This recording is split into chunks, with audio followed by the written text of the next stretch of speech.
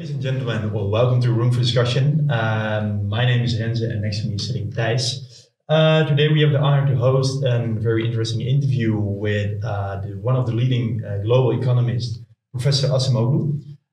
He is the co-author of Why Nations Fail, where he touches upon society's path of development via institutional changes, and also tries to connect the state and society. Together with him, we will discuss China's institutional path and its institutions also. But we also will discuss the EU and if it's better off becoming a federation. So please join us to find out. And Professor Acemoglu, thank you very much for being here. My pleasure. Thank you for having me, Renze. Thank you. Yeah, your work has certainly left its marks. And if we have a look at some eye-catching Wikipedia facts, then we see that you rank third in the list of favorite living economists under 60. You are the third most frequently cited author in the university syllabi. And between 2005 and 2015, you were the most frequently cited economist in general.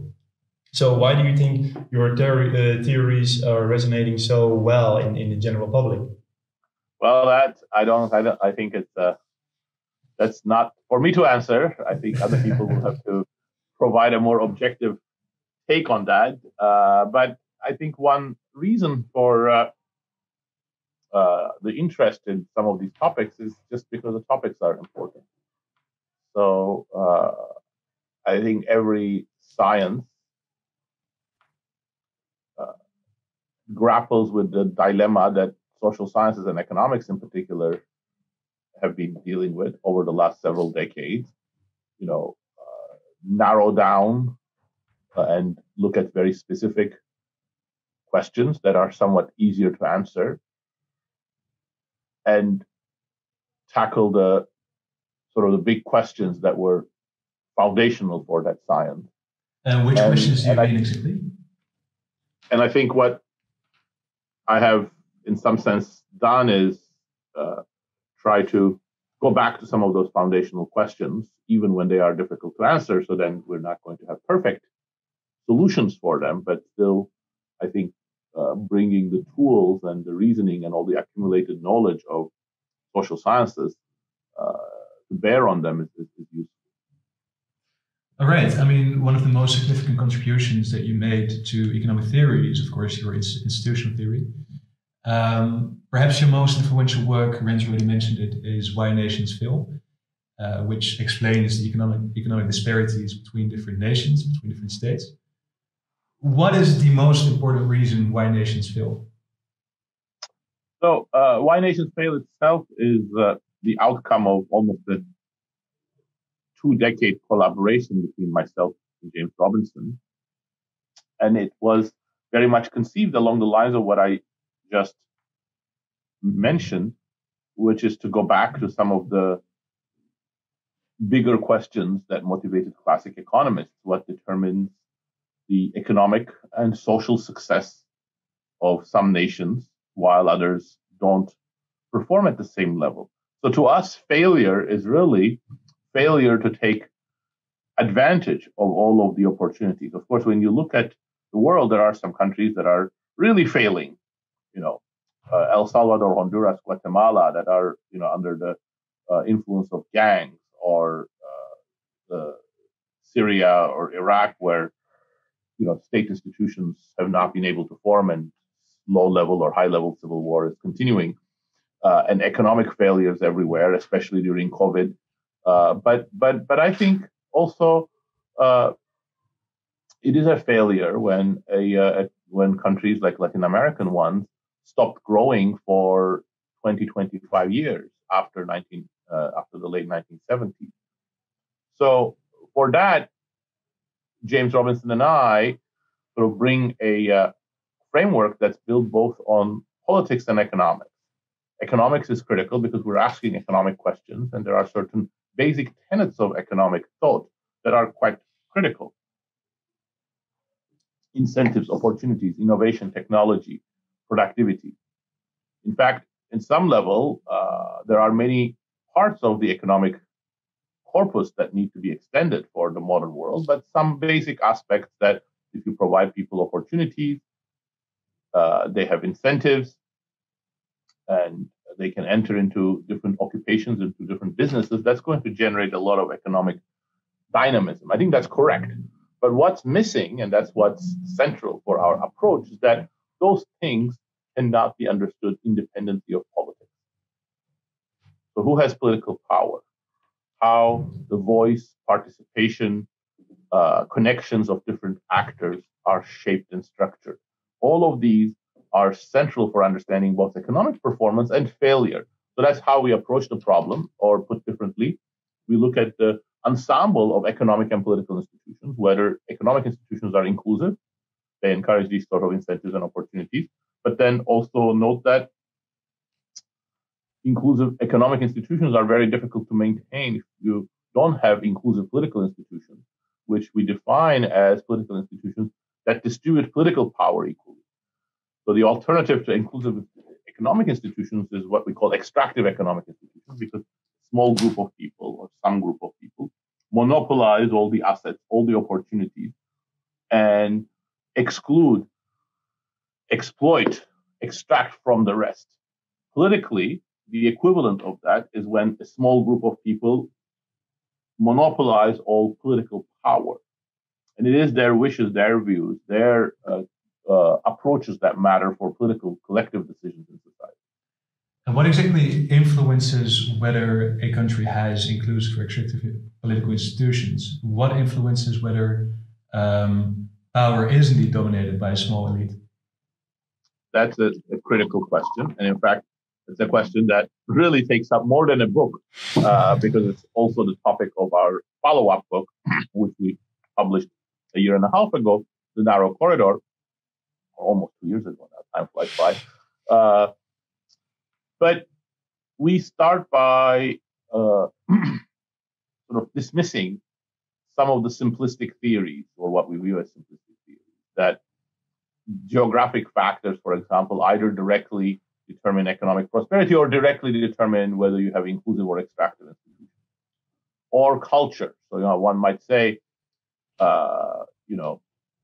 that culture matters. Of course, there are aspects of culture mattering, but we do not accept that there are some unchanging national cultures that determine whether you are rich or not. But even more importantly, cultural theories are often used by arguing, Islam cannot be democratic. The Judeo-Christian values were very important for freedom and democracy in Europe. And again, we think these are simplistic. They are obviously important, that there are certain ideas that are critical for institutions to function. If we stop believing that we are all a community, we are citizens, and the government has to be responsible to us, that would change political institutions in any country in Europe or in the United States. But there isn't sort of this simple deterministic link between certain simple cultural characteristics and inclusive or extractive institutions. So what matters then? Well, two things. History matters. Historical accidents, historical successes and failures are going to matter. But second, a lot of it is actually individuals getting together in groups, solving collective action problems, structuring organizations and institutions in order to build better institutions. So in some sense, it's both optimistic and pessimistic. Mm-hmm. History matters. And if you are in the midst of a highly extractive society, it's going to be very difficult to get out of it. But it's also optimistic that at the end of the day, institutions are things that we make and remake every day. So we can change institutions, and we have seen in history many examples of societies that transition from extractive to inclusive. Yeah, you mentioned the follow-up was the narrow corridor, but what is the most key insight that the narrow corridor brings to the table in comparison with the Why Nations Fail? Well, I think the key insight, in some sense, there are several that are linked, but if I were to summarize it in one sentence, we delve much deeper into the dynamics of how these institutions evolve. And the key thing there that we emphasize, that's novel relative to Why Nations Fail and novel to, I think, relative to much of the social science work, is the balance between state and society. State and elites are always very powerful in modern society, but they're not boundlessly powerful. In fact, what do you mean by that? If I'm meaning that they're what they can do, how they can influence society, how they can regulate society has limits. And in fact, a lot of the political scientists who thought about origins of the state sort of emphasized, well, the modern state emerges when a charismatic leader or a powerful group or strong state institutions are able to impose their will on society. So the classic case would be, for example, in the UK or in England, well, before it was the UK, you cannot understand the modern state without the Tudor period state building under monarchs like Henry VII or Henry VIII. So we take a somewhat different view. We think that balance between society, which we define as all non-elite individuals and their ability to come together via traditions, norms, collective action, as well as institutionalized means, is critical. And a balance between state and society is much more important.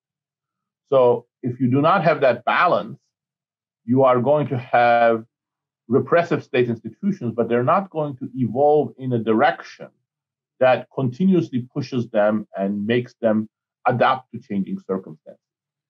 Right. If, on the other hand, state institutions are not sufficiently strong, then you're not going to have all of the benefits of a law-based society. But in that narrow corridor, when there is that balance, a very different type of dynamic emerges. A country that certainly does not meet this requirement of having this balance in the narrow corridor is China, of course, a country with very extractive institutions, political institutions. Now, you argue that China's economic growth will never be sustainable. So there will either be a situation in which China will make its political institutions more inclusive, or the economic growth from China is just going to stagnate at some point. Why are these the only two possibilities? Well, I mean, I'm not saying with certainty that those are, of course, the only two possibilities for the next 10 years or 20 years. It's more a long-term tendency. And in fact, the way that you've put it is the articulation that we provided in Why Nations Fail. In narrow corridor, I think it's a little slightly more subtle in that we wouldn't say, after we've thought through and worked through the narrow corridor, that either China is going to stop growing or it will become inclusive. In fact, the sort of the dynamic aspect of the theory of narrow corridor says that once a society has been so weakened relative to the state as in China, which has been a historical process over 2,000 years, and especially over the last several decades, then it's going to be very difficult to move back into the corridor.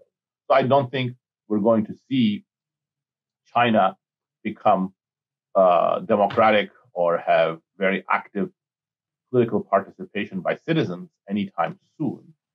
So then the question becomes, does that mean that, going back to the dichotomy that you just provided, we expect China to stagnate? Not to stagnate in any time soon, but I believe, and we already see that, the economic growth in China is going to become more and more strained. It's going to be associated with more and more self-contradictions, with more and more inefficiencies. It's going to require more and more interventions in order to sort of keep on going. And I think we are going to see that not immediately, but in the next 2 decades or so. But there are alternatives. Look, I mean, I'm not denying that any theory is imperfect. There are things that we don't take into account. So here is one scenario, which I don't believe. I don't think it's likely, but I'm just in the interest of showing the whole spectrum of ways of thinking about it. AI perhaps might change things. Perhaps it is the case, as some people believe, I don't, that AI has a complete hunger for data. So the more data you have, the much more efficient AI is going to become. And we are at the cusp of AI revolutionizing many technologies. So it could then be that the despotic Chinese system, which collects the data of, more than 1.5 billion people without any privacy concerns and uses them in ways that would be unacceptable in many other countries in the world, is going to have an advantage in AI. Yeah, I don't believe any of these three premises are very likely, but there are ways of thinking about how Chinese growth is going to go in the next several decades that is different than saying, oh, China is immediately going to stop having sustained growth. And if we move a little bit further in the EI, what you just mentioned is it's at this moment China has the social credit system that you also mentioned in the narrow corridor. It's for the audience, when a citizen is walking through a red light or something like that, then he doesn't get any social credits and he cannot travel abroad, for example. So what do you think that these surveillance will have, what kind of influence it will have on the development of the Chinese institutions? Well, look, I mean, the effects on Chinese institutions are very clear. They're going to go in the same direction as they have done, especially under Xi Jinping, which is that civil society is going to become weaker and weaker. And this is where actually culture becomes relevant. We also have to think about how all of this repression makes people think about state-society relations, how they belong, what they are entitled to do and what they're not. I think, if you look at the Tiananmen Square generation, the youth that were university students, high school students, university students, in the sort of opening that was created after, the failure of Cultural Revolution, where even though it was a hugely repressive system, new ideas started coming in. State institutions of the Communist Party were not strong enough to maintain sort of the role of thought police. There was a hunger in that generation for freedom, for self-expression, for charting their own course. Look at the biographies of some of the people in that, who were leaders of the Tiananmen Square. Some of them died, some of them survived. It's just inspiring. It's very difficult to see that today. People are indoctrinated. Media, schools, social interactions make it much harder for people to develop that same kind of hunger for political participation, political self-expression. So what that means, I think, is that especially with Xi Jinping's presidency, we're going to go more and more in that direction for things like social credit system, more of the internet censorship now powered with AI. And the question is, again, we don't know for sure, but my conjecture would be that's not just going to be political, it's also going to be economic. At some point, when people really sort of take on that role of being subservient, being afraid of state institutions because, state institutions are so dominant, civil society is so impaired, that's going to start affecting their economic decisions. That's going to start, it's already affecting their economic decisions, but it's going to start affecting their creativity, their experimentation. So I think there are a variety of changes that we have to watch out in China. But I want to also say one sentence that's very important to me, which is that, when I emphasize that 2,000 years of despotic rule in China makes it very difficult to build democratic institutions or institutions for political participation, I do not mean by any stretch that there is some Chinese culture that's inimical to democracy. That's another idea that some political scientists like Samuel Huntington and others have expressed, and many political figures like Henry Kissinger. But it's actually quite far from the truth.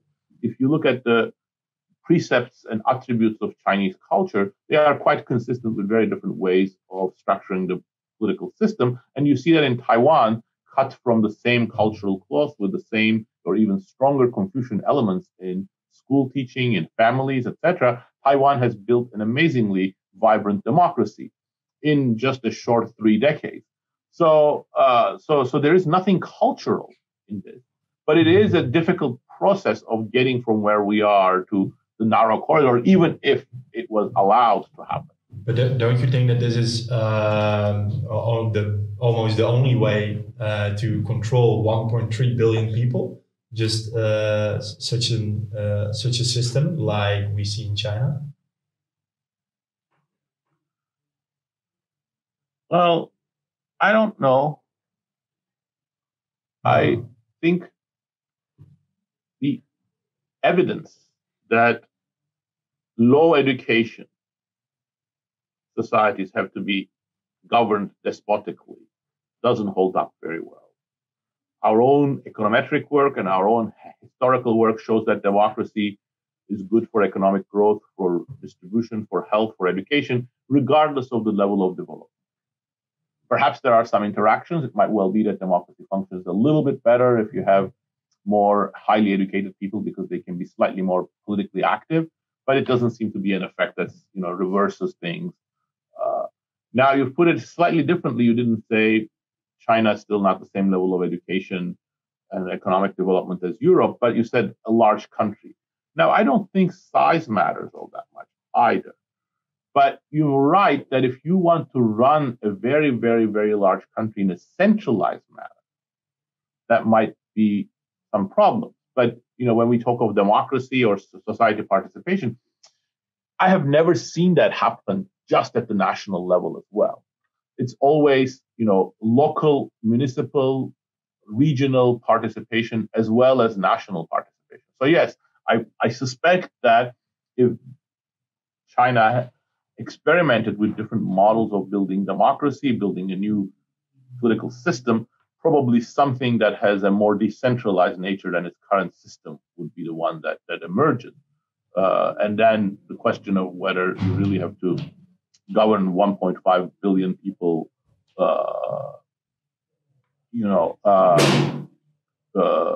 despotically and no other way would become moot.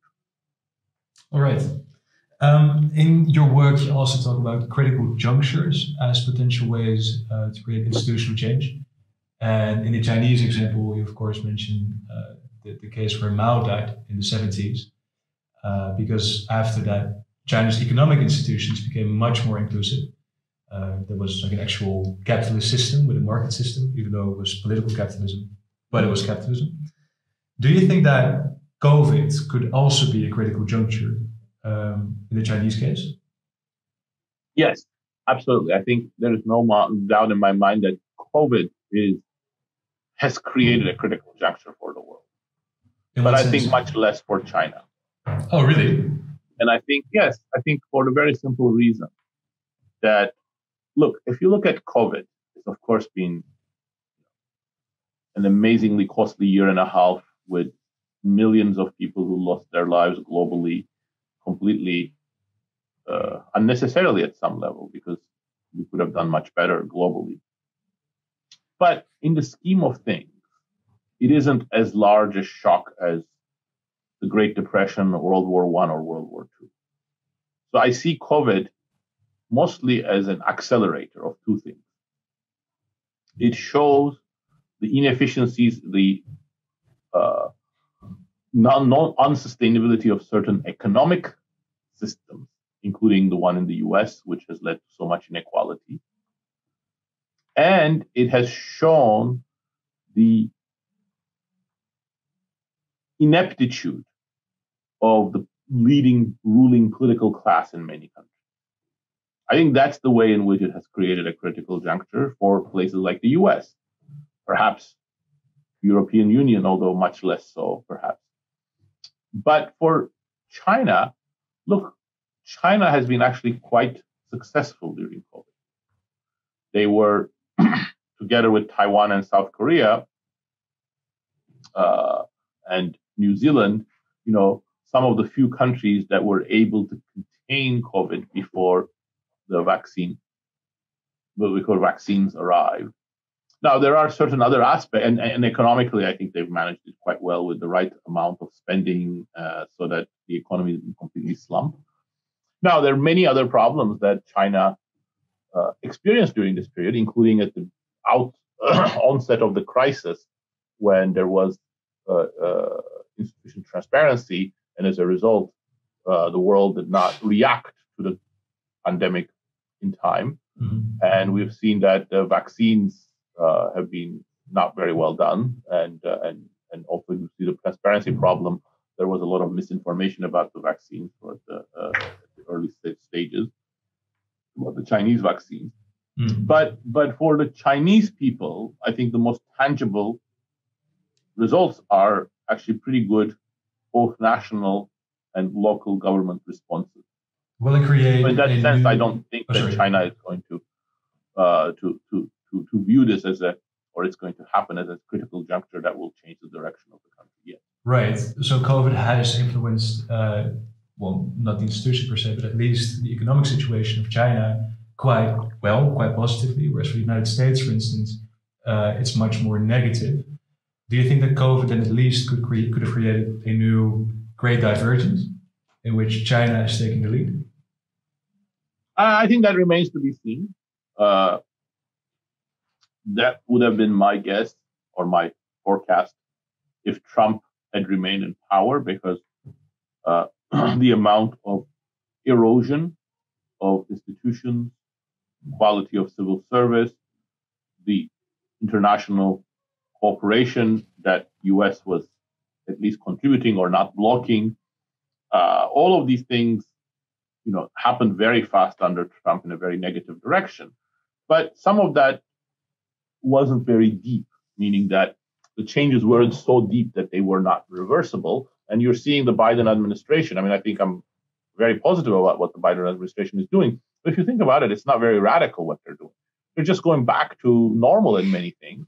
But it seems like such a refreshing change of direction. And also, you see how quickly it's restructuring and reconstructing things like international cooperation, the Paris Agreement, fiscal coordination between Europe and the US. These are not like revolutionary ideas. They were practiced for several decades after World War II. So I think it's premature to say that China has accelerated and US is falling behind. I think actually US is going to have a very rapid recovery, and if there are other good policies adopted by the current administration, I think it can change the direction of U.S. economic growth in a positive way. Interesting. Yeah, something else that makes China unique is its geopolitical dominance with the help of big infrastructure projects in African countries, but also weaker parts of Europe. And this is more and more causing a huge power imbalance that makes these weaker countries more dependent on China. And should we be afraid that these China's extractive institutions have a spillover effects in the weaker parts of the world? Absolutely, yes. I think that's a real concern. Mm-hmm. On the other hand, let me be quite open that this is nothing different. Even countries that have broadly inclusive institutions do that. The U.S., for example, has used its huge political hegemonic power in Latin America and sometimes in other parts of the world, and often with negative consequences, sometimes with positive consequences, but sometimes with negative consequences. The Monroe Doctrine is no different than China claiming, hegemony in the South China Sea, mm-hmm. in some sense. And U.S. has always had problems. It's neither a fully inclusive country, but obviously I wouldn't say it's an extractive country as well. It's been a troubled but still relatively democratic and open society. But when you look at its impact on Latin America, for most of the 20th century, it's been quite negative. So I don't find it surprising that China is playing an exploitative role in that region. But what really is different about China's case from the U.S. is because China is really trying to export a system mm-hmm. that is going to be inimical to the further political. And does that situation worry you that they want to imply a particular system? It worries me, but it's also not clear what you can do about it. Mm-hmm.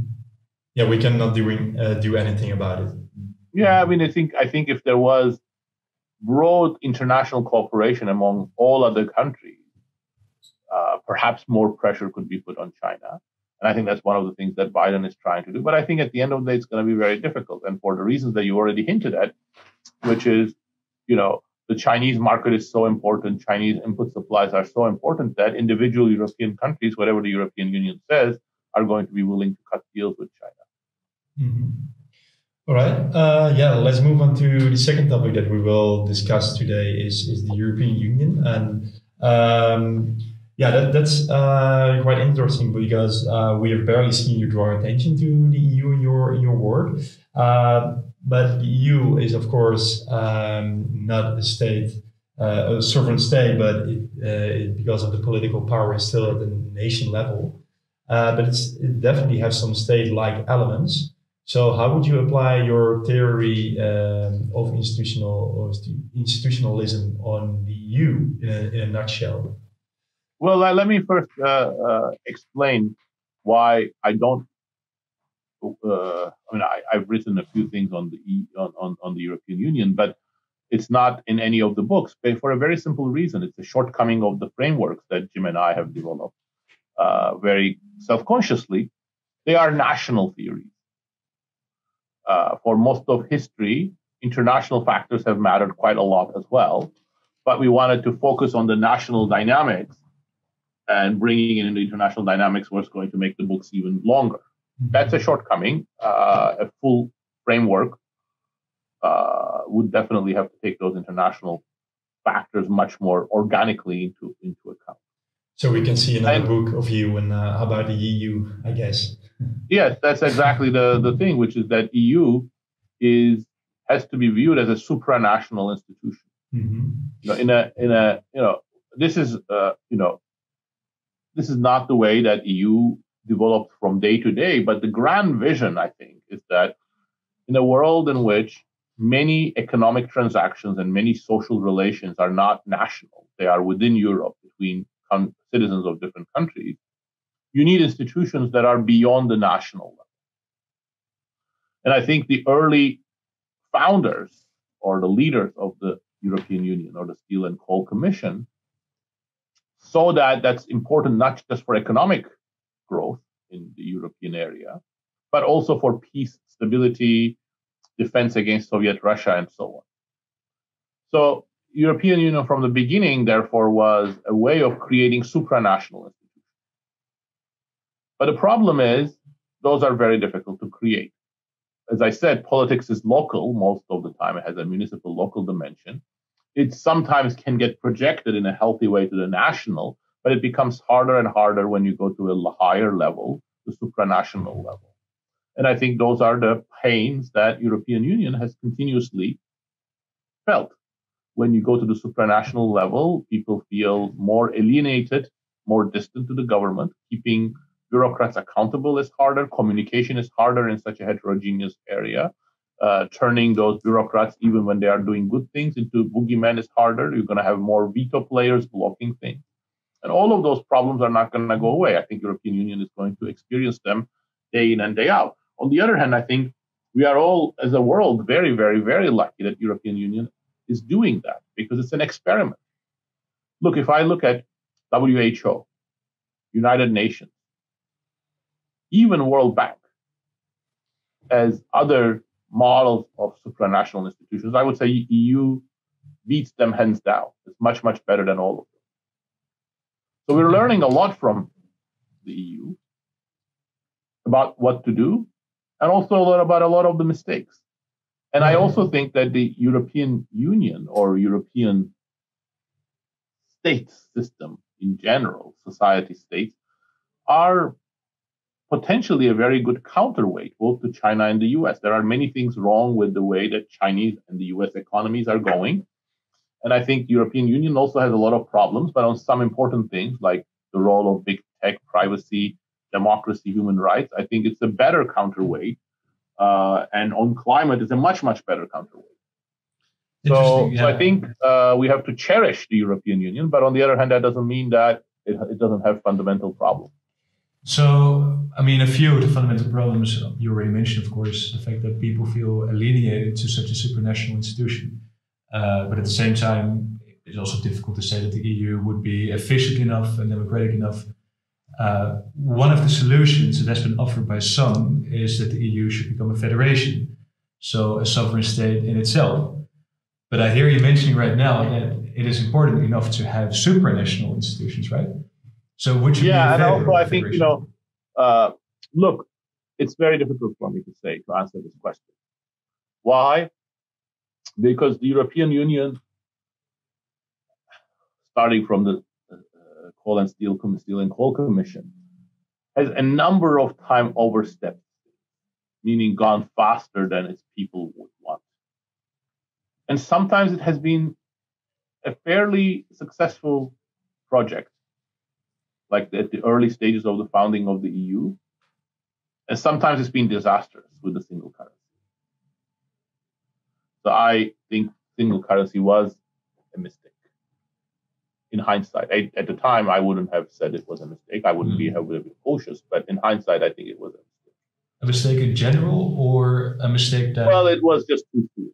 Yeah. Okay. And the financial crisis and all that happened to Greece, Portugal, Spain, Italy, I think are quite related to the single currency.